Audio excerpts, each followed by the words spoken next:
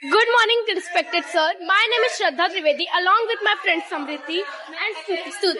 We are presenting our model named Reflex arc. Reflex arc is a neutral pathway which works due to a stimulus. This works as a safety and survival mechanism in our body. Rest of the components are explained by my friend Sut. This is spinal cord. This is spinal cord. This is a receptor. This will receive the electrical impulses through when we will give stimulus. Stimulus can be anything. We have taken the lighter for it.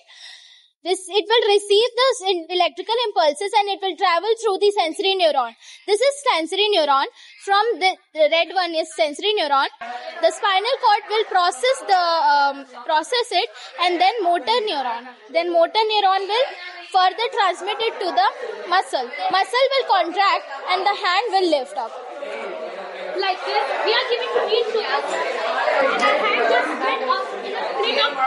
Our hand just get up in a split of second.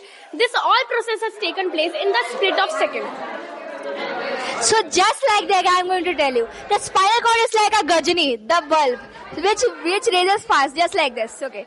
See, it turns on like in one split second.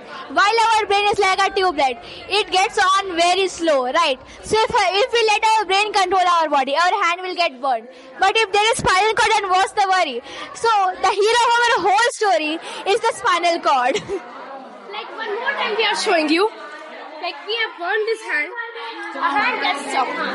This is the explanation in this. Thank you. Our model number is 4. Please vote.